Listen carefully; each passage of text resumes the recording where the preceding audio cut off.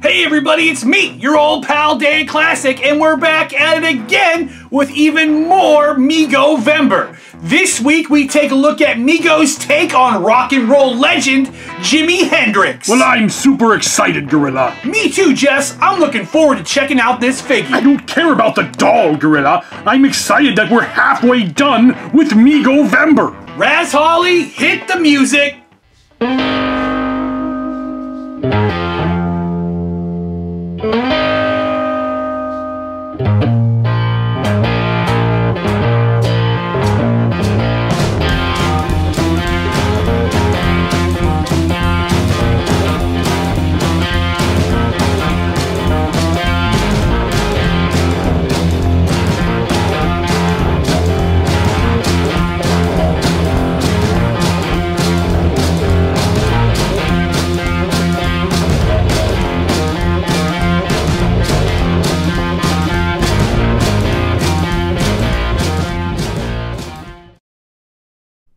Rock and roll music, developing from gospel, blues, and country music of the early 20th century, getting its name in the 1950s, and responsible for genres to come like metal, punk, and hip-hop.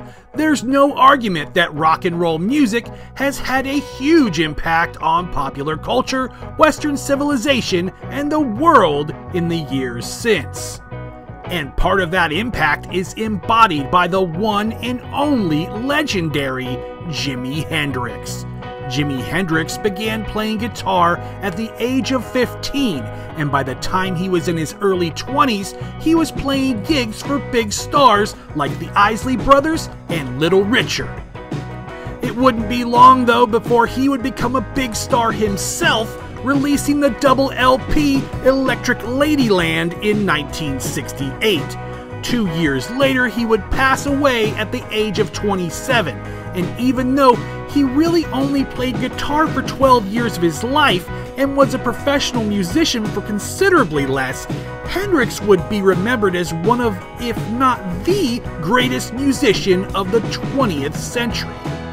MEGO, the formerly defunct toy maker that burst back onto the scene in 2018, released not one, but 2 Jimi Hendrix figures. Can they live up to the legend? Probably not, but for $12.99 a pop, how bad could they be? Let's find out and take a look at 2 Jimi Hendrix figures by MEGO. Okay, and from 2019, it is Jimi Hendrix 8-inch action figure, 14 points articulation, official limited edition action figure with original detail and quality. Marty Abrams presents MEGO Jimi Hendrix, and this is Jimi Hendrix from Woodstock. However, this is the guitar from Monterey. And so the Woodstock guitar, even in the illustration, is a cream-colored guitar, and I think comes with the other Jimi Hendrix, which was a right-handed Fender that was strung left-handed for Jimi, and so yeah, here he is, Jimi Hendrix in the box from Woodstock.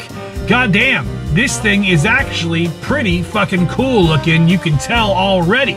Got a great likeness, a great outfit, nice looking accessories, at least from the outside of the box. We'll see what it looks like once we open it up. But for now, it looks pretty good. He's got little moccasins on. We're gonna figure out what this thing looks like outside of the box, but before we do that, let's take a little bit more of a longer look at the illustration here. This is actually pretty nice. We've got a very nice illustration of the one and only Jimi Hendrix right here on the one side of the box. Everything in psychedelic colors, man, and it looks very, very cool. Very, very 60s Woodstock-esque. Just of the time, very nice. You got the Jimi Hendrix logo, music and movies. Yep, Woodstock the movie, Woodstock the music, man. That's what it is. Let's turn this box around and see what it looks like. On the back side, we got his backside of Jimi Hendrix looking out on the crowd at Woodstock. It's kind of a cool, like, over-the-shoulder sort of low low focus sort of picture there, but still kind of cool to put the all your really important text. And again, we're back to the father of the action figure, because of this is from 2019, so I really can't blame him. We've got the blurb, we've got the credits, we've got the legal mumbo jumbo, and your official licensing, Purple Haze Properties, who owns the likeness rights to the one and only Jimi Hendrix. This was approved by them. It's official Jimi Hendrix merchandise, and we are going to take a look and see what he looks like outside of the box. Okay, so here he is. It's Jimi Hendrix out of the box, and we can really take a good look at the outfit here, starting from the flared jeans. That is fucking rad. He's got the bell-bottom, flared-out jeans, the moccasins, no socks. I don't know if he was wearing socks, so I mean, you really can't make that argument there. This pleather vest with the fringe on it. The fringe is super cool. Goes all the way around on the back. This is actually, as far as MEGO outfits are concerned, it's pretty cool. It's not. I'm not even gonna shit on how this ribbon is sticking out like he's like a fucking, like a ninja master in the fucking windstorm, with the fucking ribbon flowing in the background. It is a separate piece. You might even be able to remove it. He's got the nice flocked hair on top that's falling off all over the fucking place and onto his outfit.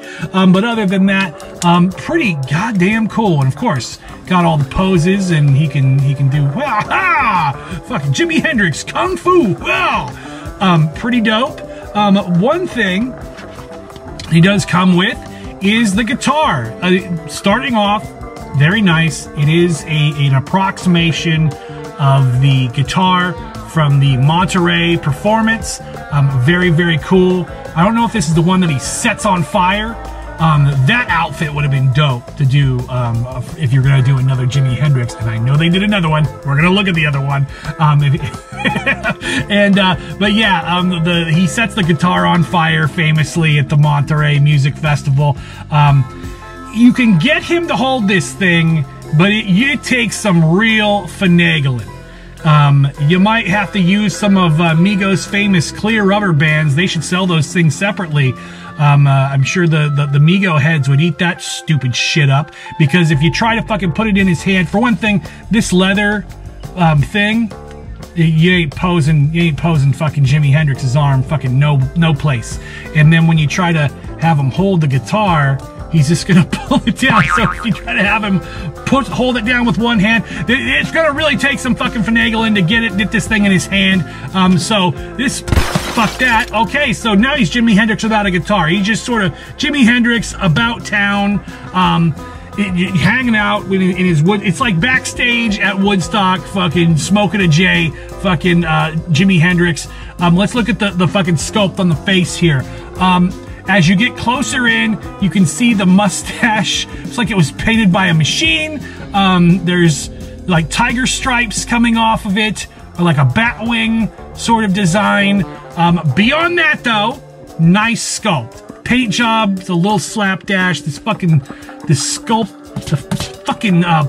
stupid hair, the flocked hair they put on him is falling off all over the place. Not a fan of that. But as far as the look of this figure's fucking amazing. I love this figure. I'm glad I got it. I actually got this from Stankus. I bought it off of Stankus. He had some new MEGO stuff that he was getting rid of, and I was like, oh, I'll take that Jimi Hendrix. And for the $12.99 that this thing cost at retail, I tell you, problems aside, this thing is totally worth it. Okay, if it isn't already obvious, this figure, here we have another Jimi Hendrix figure. Of course, all of the standard bullshit that you're going to see on a MEGO box, the 8-inch action figure, 14-point articulation, official edition, action figure with original detail and quality. Much ado signifying fucking nothing. Marty Abrams presents MEGO Jimi motherfucking Hendrix. Oh, and this one is ages 8 and up. Back before we knew the dangers and horrors of 8-inch clothed figures and what they pose to people under the age of 17. So, this outfit, obviously based on this outfit, I'm not sure if this is the Monterey Music Festival outfit. The lighting gets a little bit different here and there, but obviously you can see the pants there are red. These pants are purple.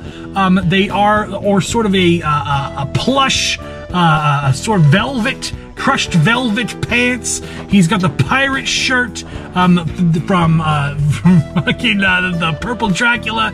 He's got this. Let's just go ahead. Let's look at the fucking elephant in the room here. That fucking hat, the fucking grandma hat they put on him. It does not look like this hat.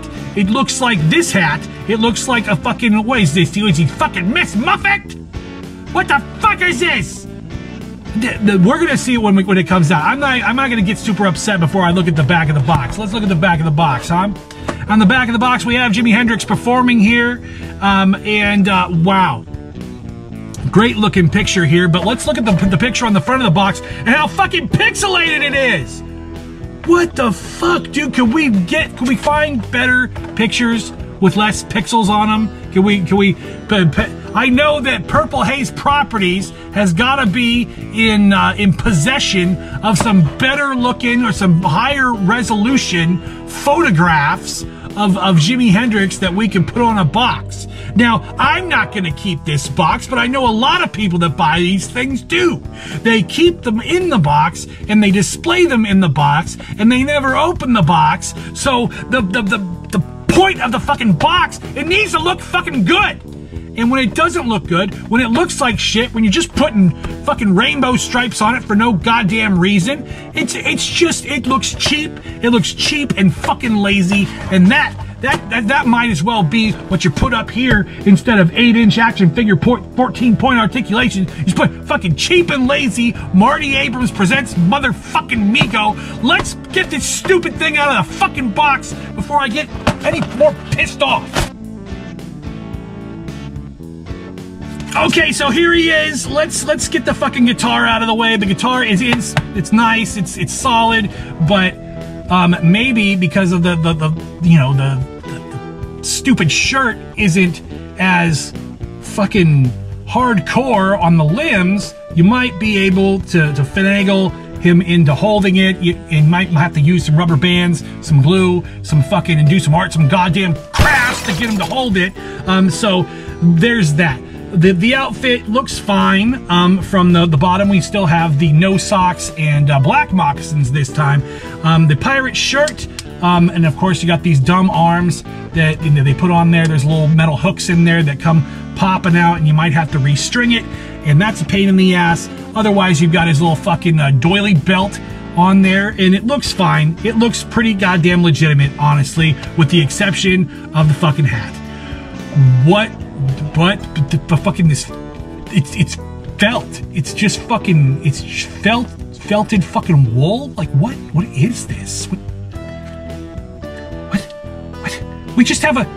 Why couldn't we just have a sculpted fucking Jimi Hendrix head for the other thing?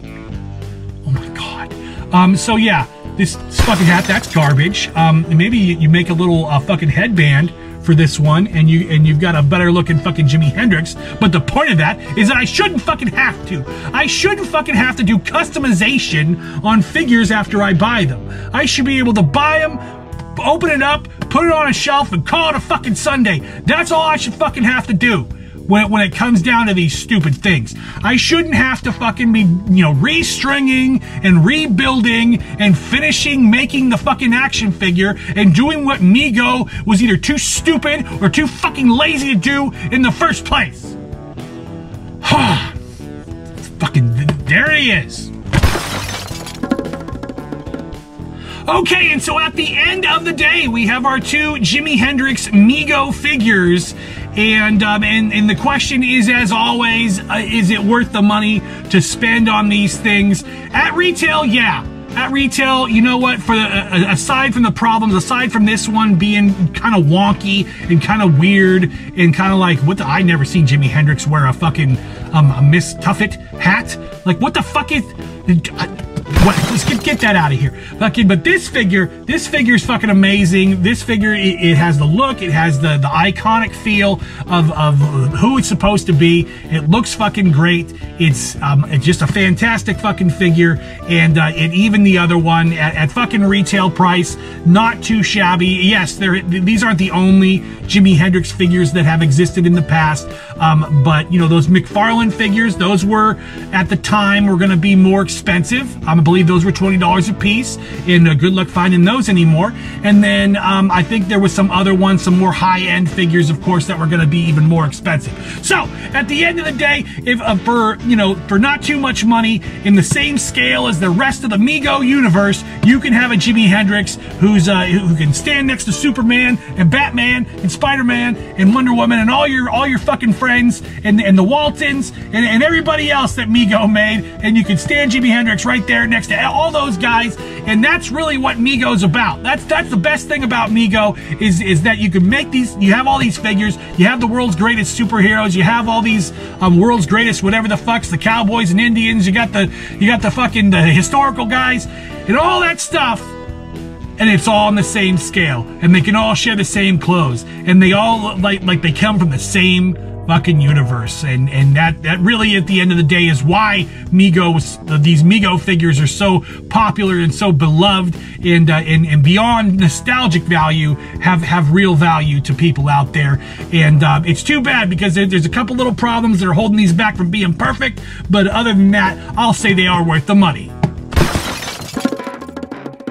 Well, that's MEGO Jimi Hendrix. What did you guys think of these figures? Let us know in the comments down below. Just one more to go. That's right, Jess. Next week is the last episode of MEGOVEMBER and the last episode of the season. Wow, the season finale?